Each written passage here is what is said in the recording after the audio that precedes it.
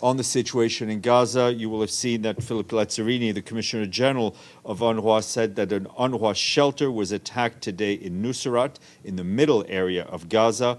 It was hit overnight by Israeli forces without prior warning to the displaced people or to the UNRWA staff in the building. The school was sheltering some 6,000 men, women, and children who were displaced. The Commissioner General added that attacking, targeting, or using United Nations buildings for military purposes are blatant and disregard of international humanitarian law. UN staff, UN premises, and UN operations must be protected at all times.